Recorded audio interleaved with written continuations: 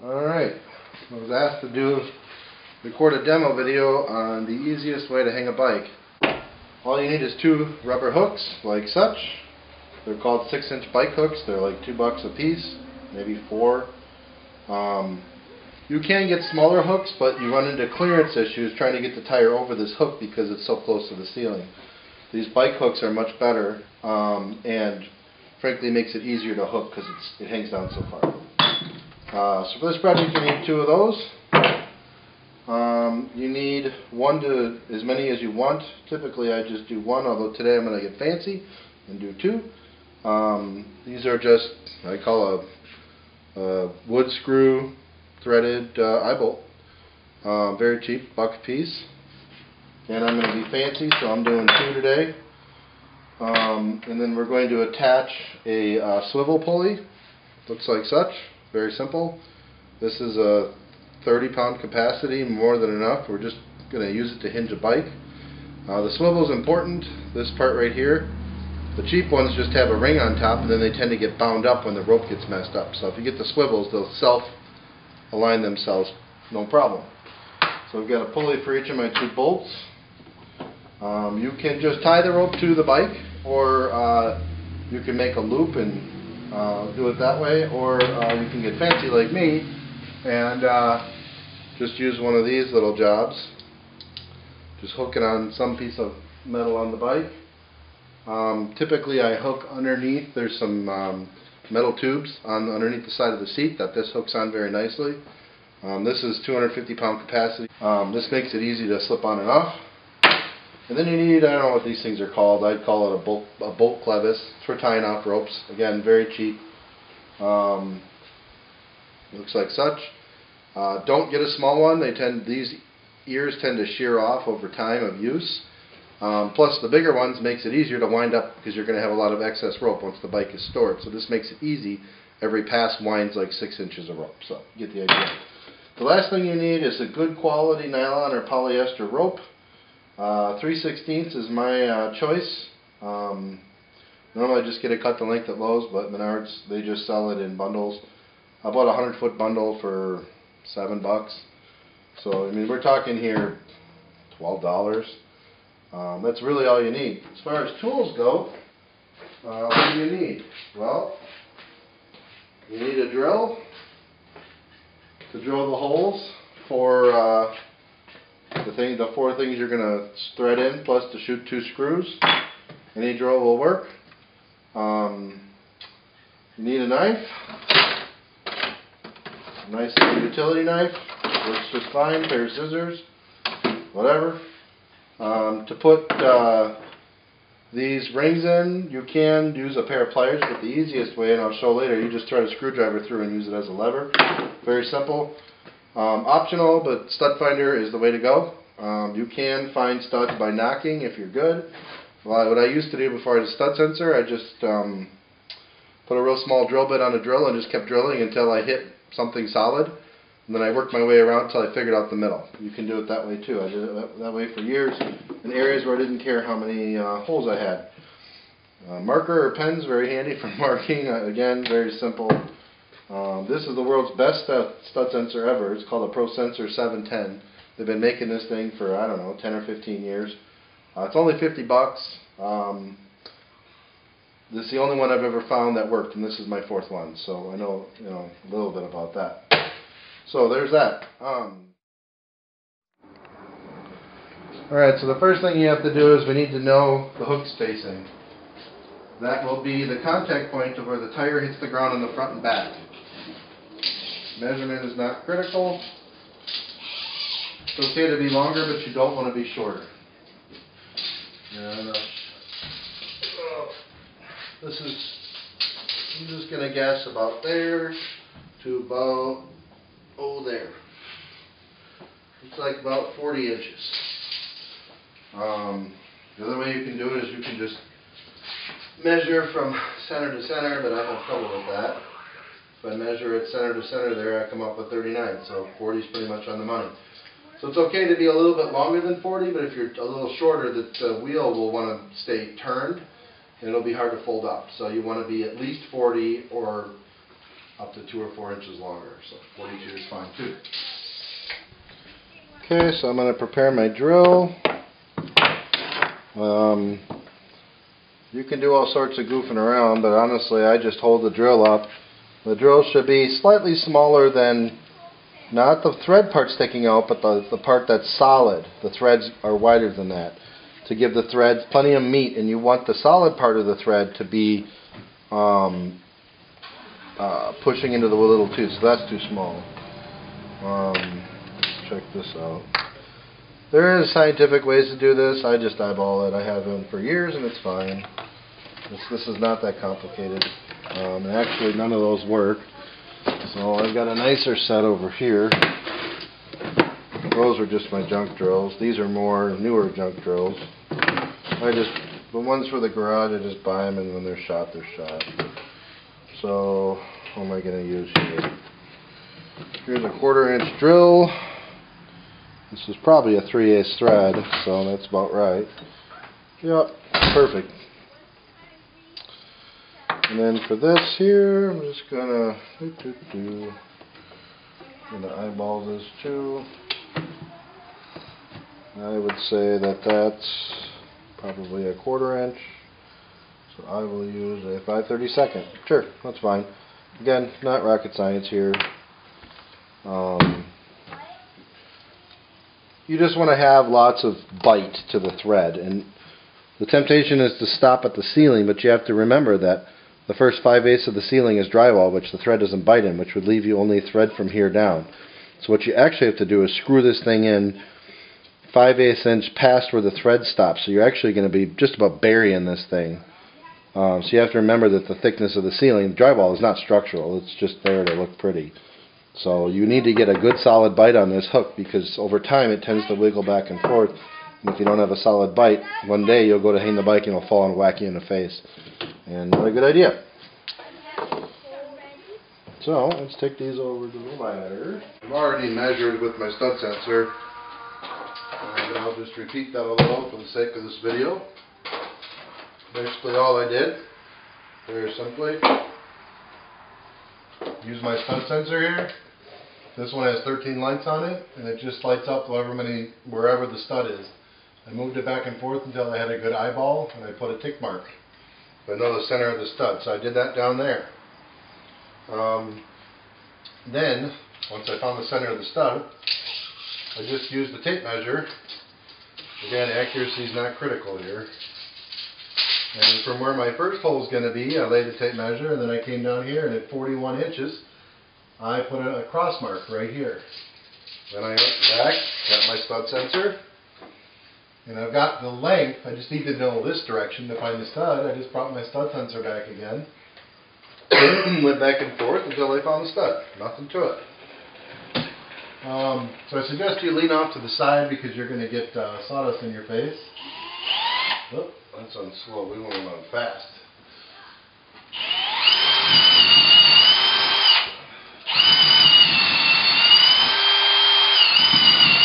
And I just bury the drill all the way in whether you need to or not. It's not going to hurt the ceiling joist. And you get your hook. Now it's important when you're doing this that you understand which way the bike is going to swing. So in my case, the bike is going to swing up and the handlebar is going to be over here. So I want the hooks to face that way so the tires don't run into trouble. Ugh. This is getting hard to spin, but that's no problem. This is an old-fashioned trick that works great. Like I said, you really want to bury this bad boy in the ceiling. So over time, it might come loose on you a little bit, and that's okay. You can always screw it back in, but if you only had a couple threads biting, it will come crashing down, and you'll get hurt, or you'll break your bike.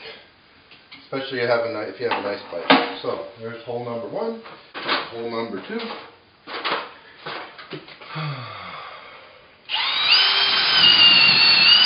The reason I'm backing the drill out every so often is the threads get full. You have to let it off so let the material that's stuck in the flutes fall away. Otherwise you'll stop making forward progress on your hole. Okay? Very simple. Hook number 2. You see, I'm just threading into the drywall here.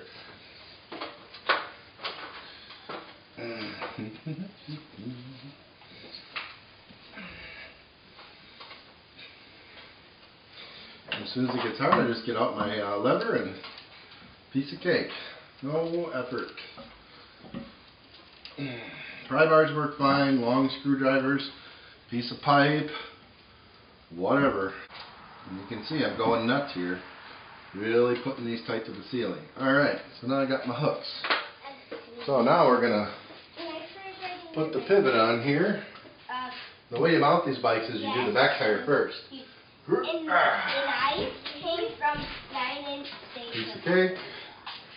And it's easy just to push up. There you go.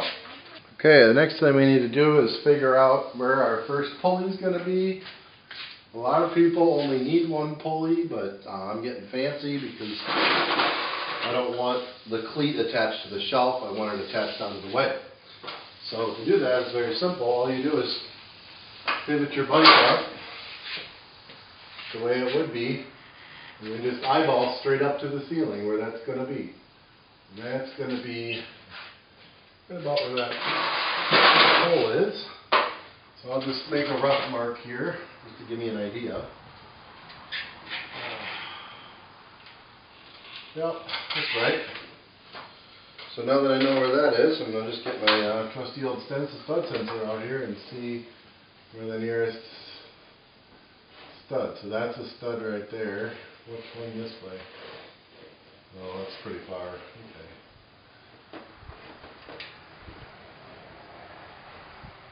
Okay, so there's my stud there. So I know there's a stud running this way. Let's bring the spike seat back up. And I think that'll work just fine. So I'm going to put it right there. Switch drill bits because this drill bit's too big. Now the easy way to, you see, you might be tempted to use one that's a hook, but trust me, it's just going to fall off. So the best way to do this, the vise is not mandatory, but seeing as how I only have one arm, it kind of is for me. The way I do these, I use a vise grips, just a special kind of pliers that holds on insanely strong.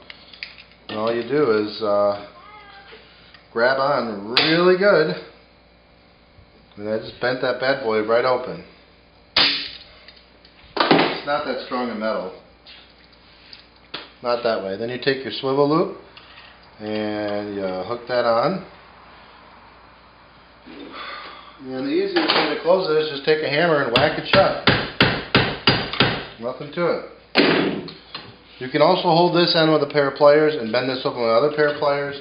You can do it with a screwdriver if you don't have vice grips. I mean, if you have trouble bending it for whatever reason, you can also very easily just get a propane or MAP gas torch, something that would look like this. A torch like this. They're $40. Handy as heck to start fires too. And you can just get the metal hot and then it bends open even easier. So however you want to bend it open is just fine. But sometimes they're different. But the point is you just want to bend it open. You don't need to bend it open a lot. Just enough to slip that in there. There we go. Just like that. Stick my pulley on there.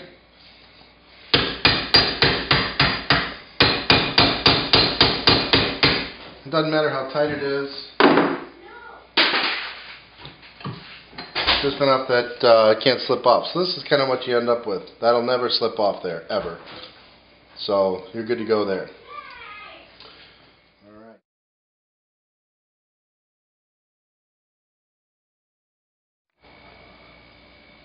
Okay, so now that I have my location, which is pretty easy, the most important thing is that you're in the middle of the stud. How do you know you're in the middle of the stud? Trial and error. Just need to learn how to use the stud sensor, but the idea is you go one way you mark the outside edge. You go the other way, you mark the edge, and it's somewhere in the middle. But you want to make sure that this screw is into solid wood. I'll go one more time here. It's good enough. Okay. And again, we'll use the same screwdriver trick.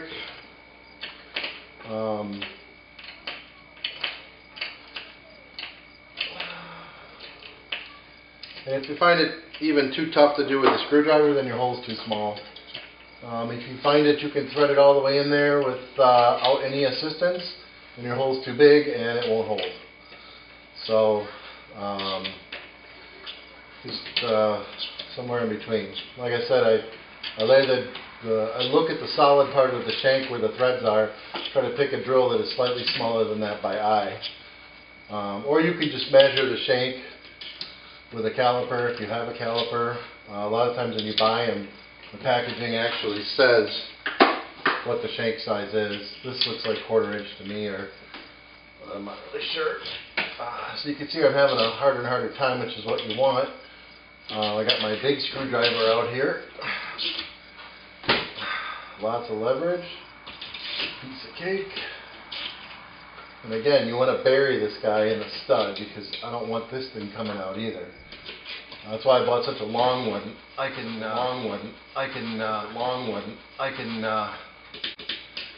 bury it to my heart's content. All right. So there will be a rope that comes down from here that hooks onto this seat, and that's going to pull it up. So, okay. So in this garage, where I'm going to be working here, there's actually already a bike, my bike, that's stored here. I'm putting this one up for my daughter today. So I'm just going to eyeball one direction. Doesn't even matter if the rope runs straight. So I'm just going to look. So there's actually a crack in the ceiling. So again, I know I want my pulley to be left to right here, and then all we'll do is we'll just find a stud to tap into. I believe, looking at the one for my bike, it's probably right there. Oh, there's a stud right there.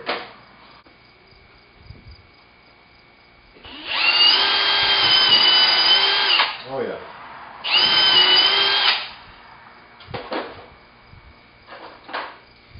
The ones in the corner are a little bit more of a pain because you can't swing your screwdriver all the way around it. Oh well.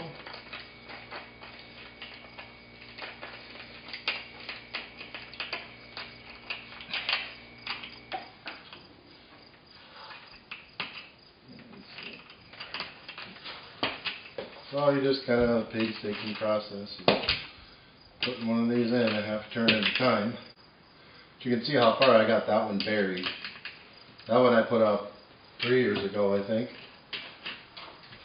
And while I'm doing this, we can talk about the rope. The reason you want the nylon or polyester rope is it doesn't fray. And if it does fray, the fray doesn't propagate. So you don't end up with a catastrophic failure. You can see where the rope is starting to fail. And have plenty of time to repair it. It's very cheap. It has a million little teeny strands all woven together, and it is very strong and tough for what it is. Okay, so the last thing I need to do is attach my cleat here. So often when you buy hardware at the store, it comes with screws. Those screws are typically assuming that you're going to attach it to solid wood. Keep in mind, at least a 1/2 inch thick of drywall, which will do nothing for the screw. So I just never use the store screws because frankly they're not very good. These are 2-inch screws. So you're going to lose a 1/4 inch just in the thickness here, another 1/2 inch of the wall thickness before you even hit wood. So a 2-inch screw minus 3/4 inch is 1 1/4 inches. So that basically buries the entire threaded part of the screw, not coming out. There's lots of ways to mark it. My favorite way is just to do this. Just put the cleat where you want it. Just put a dot. There you go.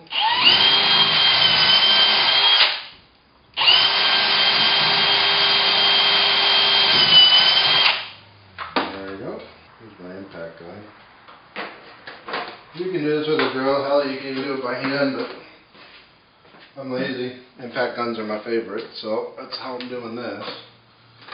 Very easy. You don't have to pre-drill. I do that because I'm one-handed and makes it easier to put in, so that's why I do it. But you don't have to. Well, the goal here is not to crack tighten the screw. It's just to get it enough so that I can drill the other hole out. Just get it roughly level. Again, doesn't have to be that great.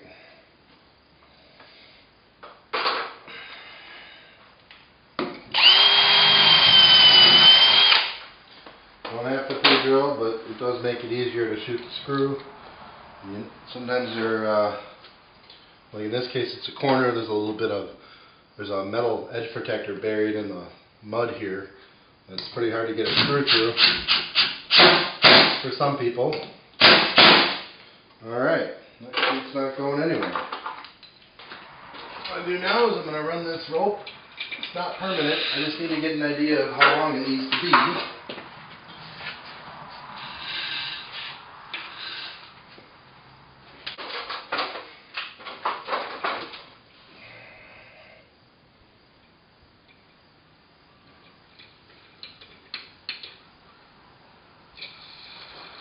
Okay.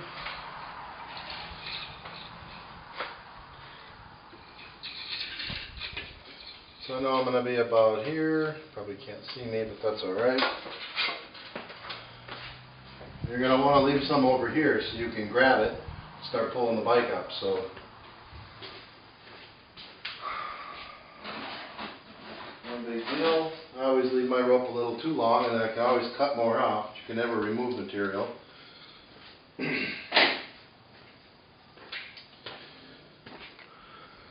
Alright, so if you want to attach that hook to the bike so that it never comes off, the easy way is just to tie one of these knots. Now you end up with something like that.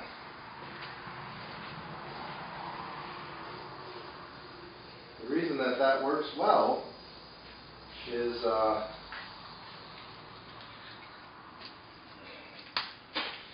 as you pull harder on the rope, it actually makes the knot around the hook tighter, so it will never slip off. The only downside of doing it this way is that you have to thread the entire rope, but you end up with an attachment to that hook that will never let go. Very strong. Now you see how this is fraying here? I'll show you a quick easy trick for that. Check this out. So I learned this trick from my dad many years ago. He did it with a cigarette lighter, but blowtorch is faster, but really any heat source is fine. What you do is you cut it fresh, and then to keep it from fraying, what you do is you get it so it's just starting to melt real good, then you lick your fingers with a lot of spit, and you'll wipe it with your fingers. You can do it with a glove too, but you actually, with your fingers wet, you can actually shape it a little. So watch this.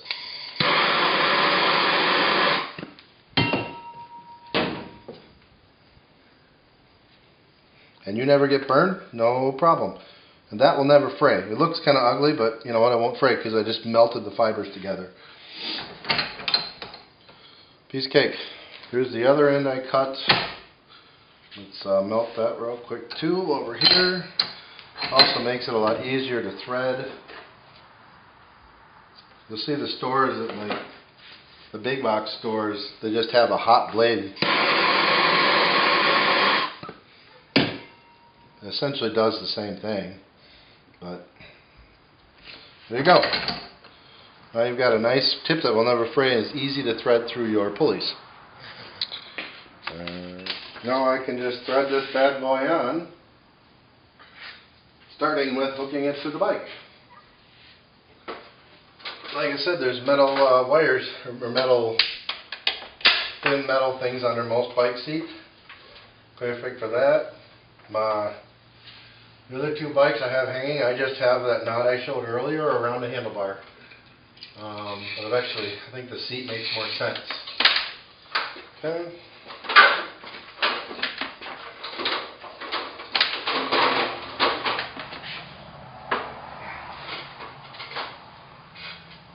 can actually see the cleat for my bike right there, but my bike's broken. It's a bike shop. That's all right. So you want to leave enough here that you can easily pull it from the ground. It's probably too long, but that's all right. The other thing I do too here is I put a knot to keep it from falling too far on the other side. Because the knot will keep it from going through the pulley. I can just work a knot right up there, no problem. A little closer.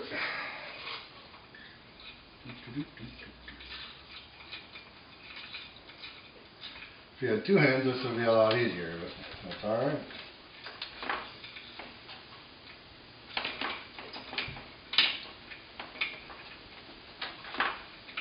Now the knot, you can still probably pull through there if you pull real hard. It's not meant for that. It's just meant to keep it so that it doesn't go shooting off the pulleys. So at this point, I'm going to position the camera so you can kind of see how this thing works. So you just lift your bike up there, attach your rope, and what I normally do is you can use the cleat to help you or whatever. Once you get it tight, you just maintain tension, get 3 or 4 wraps on it, and at this point a baby can hold it. That could slip off, so you do a couple of these reverse loops just like they do in boating. Do 2 or 3 of those. And there's my knot. And that bad boy's never coming out of there, and you have a bike that's not in your way. So then I just wrap the rest up so it doesn't hit me in the face. And huzzah! If you actually look, I'm standing underneath the bike. I'm 6 foot tall. This is an 8-foot garage ceiling, pretty standard in America. I've got 9 inches or so above my head. Clearly enough working room. It doesn't interfere with my lights. And in this particular case, when my daughter gets bigger, all I have to do is just take that hook, move it back to the longer bike, and just put the hook back in. That's, her little younger children's bikes. As she got bigger ones, I just moved the hook down. The bikes just hang from the ceiling because they're so small that you can walk under them. But for more of an adult-sized bike, no problem. So, and you can see that the tire actually turns when you crank it up and won't stay flat. That's to be expected. I don't really see a problem with it, so I just leave it. So I hope that helps. So hopefully the video actually came out, but that's the gist of how you could do it. And that puts both my cleats on that header over there, rather than coming down to my shelf where the cable's in the way all the time. So, cool.